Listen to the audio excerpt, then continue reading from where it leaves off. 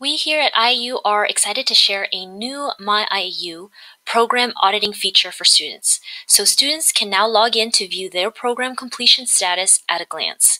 In other words, students can take a look and quickly see what courses they have taken, what they have completed, and what courses they still need to take to finish their program. So let me guide you on how you can access this feature.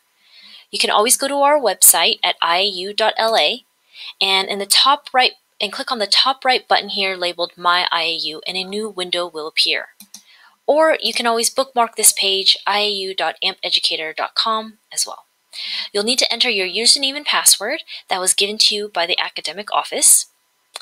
And so when you're logged in, you would go to the Profile tab at the top and then click the Programs tab in the second row. Here you can see that this student Alice is actually enrolled in the MBA program. And if you scroll down, there's a button labeled Audit Program Courses. So when you click this, a pop-up will appear and it will list all the courses required to complete your program. So in Alice's case, this is the MBA program and she needs to do all of these courses to complete it. So the top section is the MBA's core set of courses. So you can see it requires 24 credits, also known as 24 units. But if you take a look at the elective section here, it only requires 9 credits or 9 units to complete. But obviously we listed many more courses here because depending on scheduling and availability, students will get to choose different courses as their electives. Now this list of electives will show the courses we will most likely offer. In the status column, it will show what courses you have taken, what you have completed, what you're enrolled in. And so, for example, the gray labels titled Pending show that Alice has not taken any of these courses. If you see here the Marketing Management course, she has actually completed this course, and so the label is now green and it says completed.